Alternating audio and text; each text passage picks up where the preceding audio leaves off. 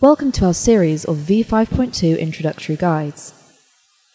This video demonstrates the basics of our new Sony F65 workflow. In v5.2, we can now work with Sony F65 MXF files. When dropped into the import menu, we get a box that allows us to change the source details and choose the debayering options for the F65 file. We get the choice of standard or high quality import, and can choose the import resolution.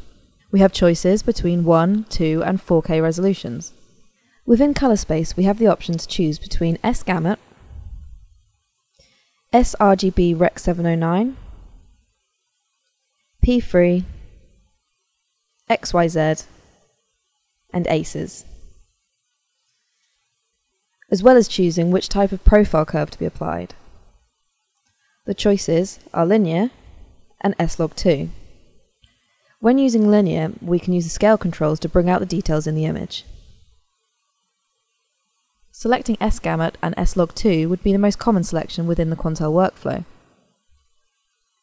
We also have full options to change the video and colour settings before we import. You've been watching one of our new version 5.2 introductory guides. Thank you for watching.